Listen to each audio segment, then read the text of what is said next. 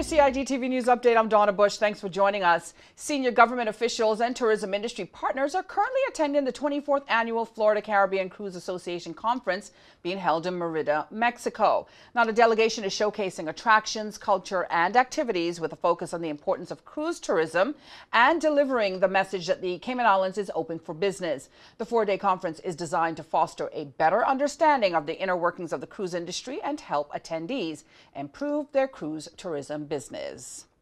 Meantime, some 50 statisticians representing 21 countries and international organizations are attending 3 different meetings right here in the Cayman Islands for the first time this week. As we reported on Monday, this week the conference is comprised of the 42nd meeting of the Standing Committee of Caribbean Statisticians, the 27th Regional Census Coordinating Committee, and the 10th Regional Statistical Research Seminar. Now, discussions focus on the meeting's theme, improving the lives of people, advancing the action plan for statistics in CARICOM. At the most basic fundamental level, we must ask ourselves, why are we producing statistics? We believe that the development of any statistical system must be driven by the end user of statistics, which is, as simply put by the theme of the meeting, to improve the lives of people.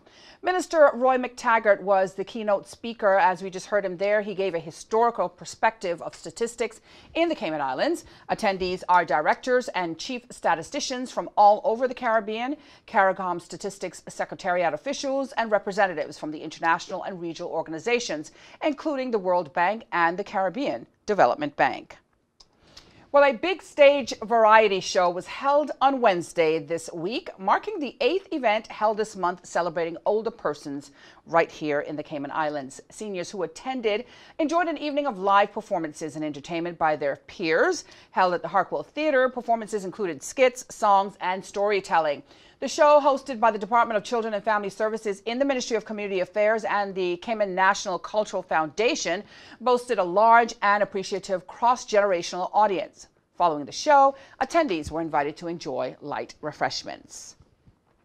Well, speaking of celebrations, Her Majesty's Cayman Islands Prison Service is holding Literacy Fest this Friday, the 27th of October. The event being held at Northwood Prison in the courtyard and chapel will include performances from inmates and special guests.